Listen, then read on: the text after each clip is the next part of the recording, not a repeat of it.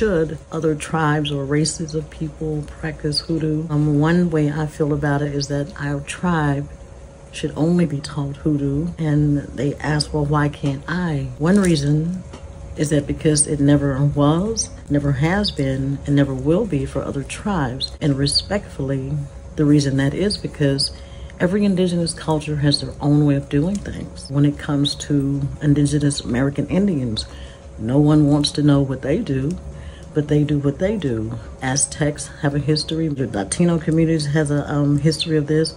So what is it so special about hoodoo that everybody needs to know about it? Even people feel away when we say no and use words like gatekeeper, racist, and things like that. It's not that we're being racist. I think we should gatekeep it, because once we hand it over to cultures who don't respect it or understand how sacred it is in the first place, sometimes may use it against us. So if you feel a way about that when I tell you that I only teach hoodoo to my tribe, people who are descendants and have an actual lineage of African American, I understand you feel away, but you don't have to. But the fact that you do, that's not our problem. But what I'd like you to understand is that hoodoo is sacred to us. And I am sure that if you research your own roots or your own ancestry, it may be something within your own culture that helps you understand how sacred these paths are.